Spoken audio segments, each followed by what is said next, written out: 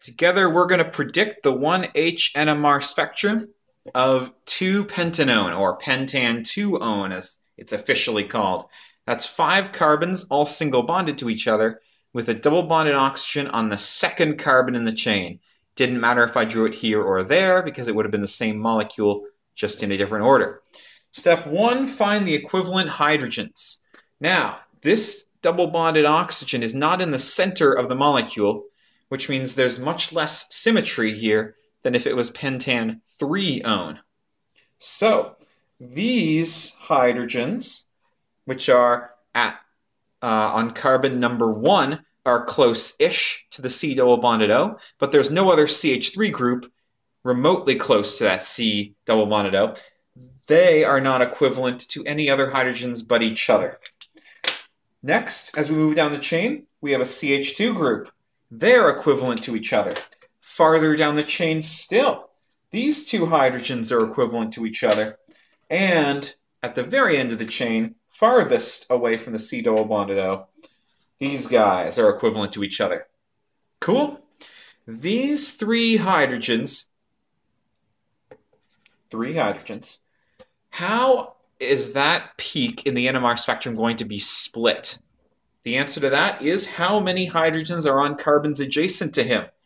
Well, that's the only adjacent carbon, and there are 2 hydrogens there. I like to say that that is split twice. That makes the splitting pattern into a triplet with a 1-2-1 pattern in the sizes of the peaks. The H's circled in blue here, there are 2 of them. How many hydrogens are adjacent to him? 1, 2, 3 on this carbon, and 2 on this carbon. That makes 5 in total. I like to say that this guy is split 5 times. That makes it into a what's called sextet. Oh man, I don't even remember Pascal's triangle that far. Pascal's triangle starts with 1, 1, 1, and then 1, 2, 1, because these 2 ones combine to make that 2. Then we have 1, 3, 3, 1, 1, 4, 6, 4, 1, 1, 5, 10, 10, 5, 1. That's the sextet because there are 6 numbers. But can you guys see the pattern we're getting at here? That 3 is the sum of the 2 numbers above it. That 6 is the sum of the 2 numbers above it. That 5 is the sum of the 2 numbers above it, etc.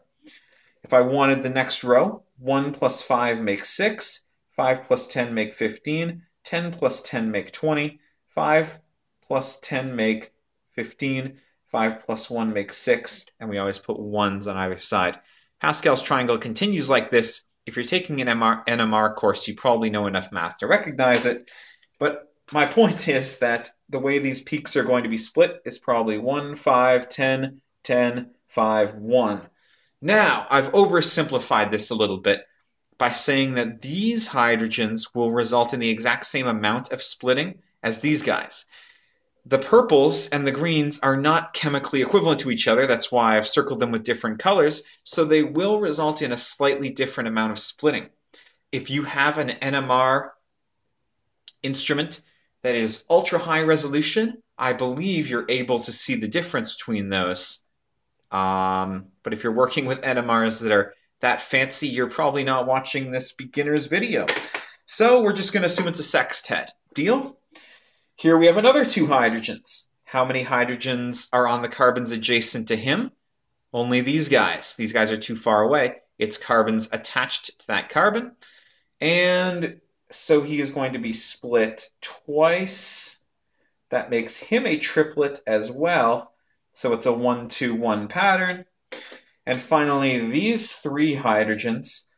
The carbon adjacent to this carbon has no hydrogens on him, so they're not going to be split at all. Cool? All right, let's draw the spectrum, yo.